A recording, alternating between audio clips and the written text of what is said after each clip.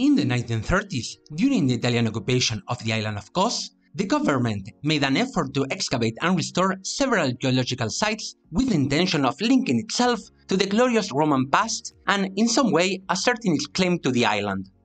This effort, added to the good state of conservation of some monuments when they were found, made Kos a particularly interesting destination to visit Roman ruins. This is Adventure by Footnotes. I'm Esteban, your guide for today, and together we're going to the city of Kos to visit the Odeon and the Roman baths, as well as the Hellenistic gym.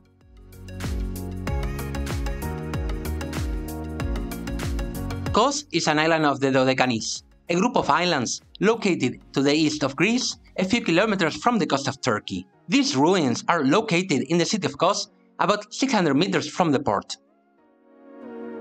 An Odeon was a particular type of theater, designed specifically to host concerts and musical plays.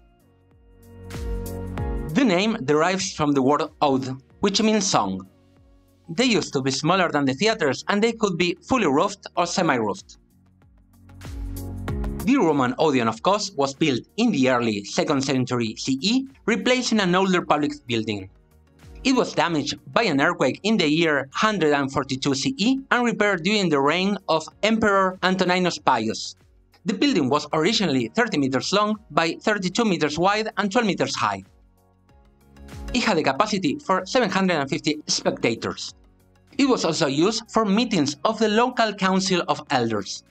It was decorated with mosaics and marble statues. These statues, which were originally located in niches outside, were found during the excavations in the middle of the internal galleries below the theater. The Odeon was excavated in 1929 by the Italian archaeologist Luciano Laurenzi, the same one who did the excavations of the basilicas of Aios Stephanos. After decades of abandonment, in 1994, new restoration works were started and lasted 5 years.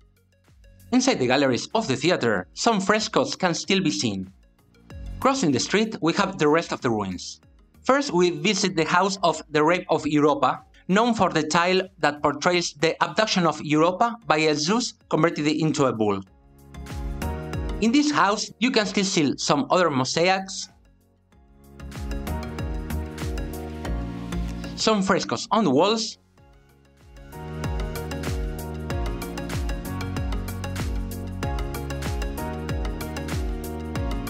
as well as latrines.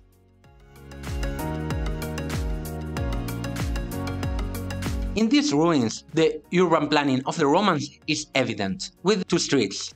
Edekumanos, a street that went from west to east, where the house of the abduction is located,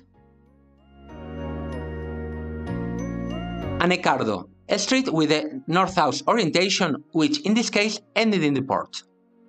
The road was built of limestone and is very well preserved. You can still see some cart tracks. East of the Cardo, there is a restored building that unfortunately was closed to the public. Due to the lavishness of the building, it was initially believed that it was a nymphaeum, or sanctuary dedicated to the nymphs. But later studies discovered that they were only very well decorated latrines. To the west of the road, there are ruins of the Hellenistic gymnasium, the Roman baths, and more.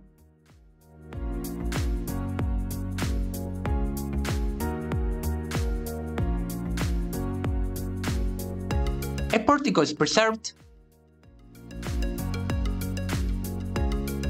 some stone and brick walls,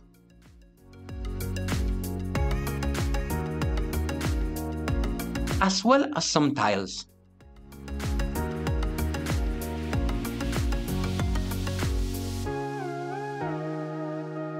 We also found a structure that we think it was a baptistery, so we conclude that a part might have been converted into a church in a later period. In the northwest corner, there are the remains of a pool. During a restoration of the site, 16 columns had been restored. But unfortunately, the 2017 earthquake collapsed 12 of the 16. Where the 4 standing columns are located, it was the starting point of an old stadium. To the north of the baths are the most impressive tiles of the archaeological site, with their representations of different deities. The Odeon and the baths are easily accessible on foot from all over Coast Town. They are located about 200 meters from the final intercity bus stop. All the ruins can be visited for free. The outer part of the Odeon can be visited 24 hours a day. We'll leave links in the description for opening hours of the theater and the baths. We recommend 1 hour and a half to see everything. And if you're on the island of Kos, we recommend you visit the castles of the island.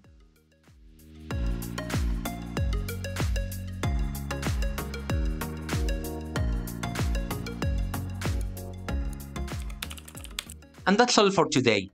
See you in the next adventure.